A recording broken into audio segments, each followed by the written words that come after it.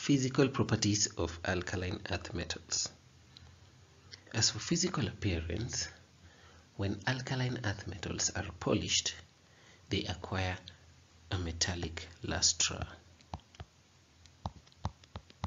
or they become shiny.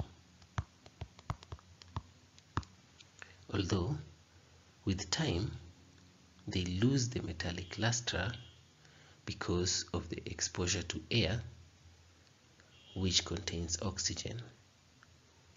Again, just like alkali metals, alkaline earth metals react with oxygen in air to form a metal oxide. The metal oxide forms a thin layer on top of the alkaline earth metal. And that is why, before experiments, we have to polish alkaline earth metals to remove the thin oxide layer.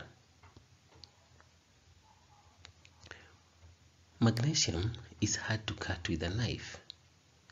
Nonetheless, it is malleable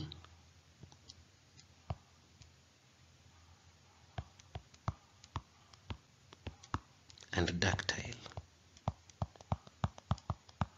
meaning it can be made into a wire. Calcium, on the other hand, is brittle and cannot be cut with a knife.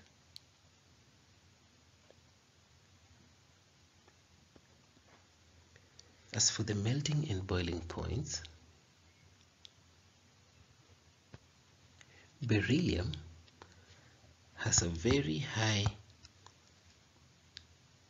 melting and boiling point compared to other alkaline earth metals.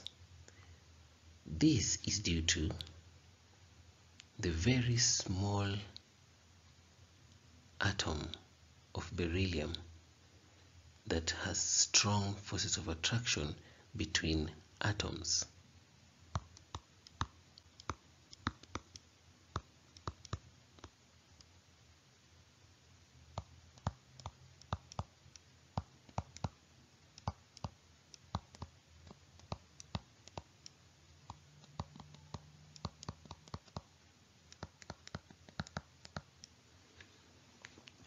As you will learn,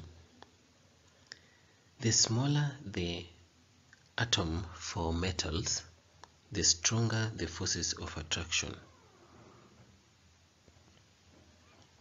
Now, as you move down the group from beryllium to magnesium, calcium, and the others, the melting and boiling points decrease.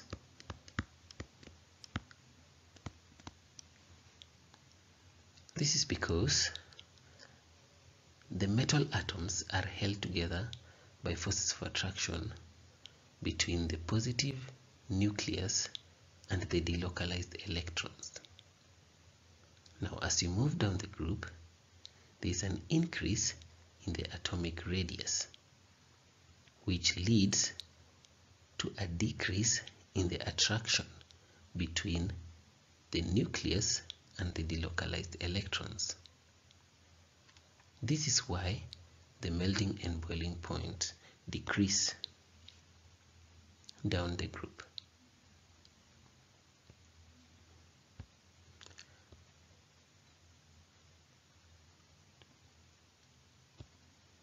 As for electrical conductivity,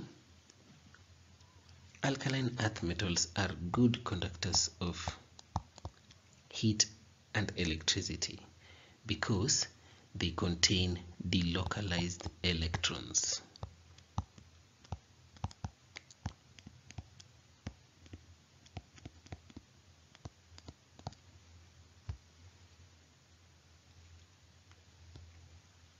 The first and second ionization energies of alkaline earth metals.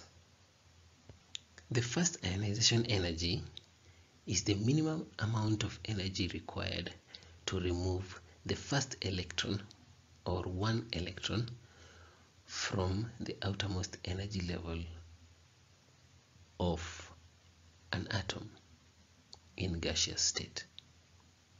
Since alkaline earth metals have 2 electrons in their outermost energy levels. Therefore, they contain the first ionization energy and the second ionization energy. The first ionization energy is for the removal of 1 electron, and the second is for the removal of the second electron from the outermost energy level in gaseous state. Let us start with magnesium. The first ionization energy of magnesium is lower than the second ionization energy of magnesium. Or we could say the second ionization energy of magnesium is higher than the first ionization energy.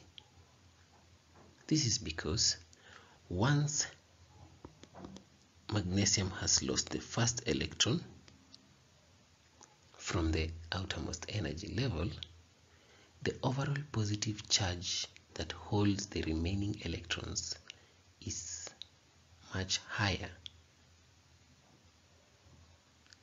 This means that removing the second electron requires more energy.